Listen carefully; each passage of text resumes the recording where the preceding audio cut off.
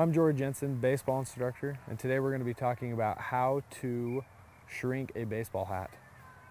Baseball hats shrink, well, first off, there's two types of baseball hats, those that are fitted, and when I say fitted, I mean hats that have a back. Actually, the hat does not change sizes. You can adjust the baseball hat if you have an adjustable cap by the strap that is on the back side of it. This is actually a fitted baseball hat, therefore you cannot adjust it by the strap.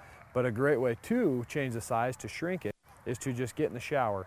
Get in the shower wearing your hat, and then wear your hat until it is dry. Therefore your hat will shrink, and as your hat shrinks, it will form to the size of your head and, more importantly, to the shape of your head. That will keep your hat the size you want it, and it will help it to stay on your head during your baseball games. Or if you're just wearing it around, it will also help you to wear your hat appropriately.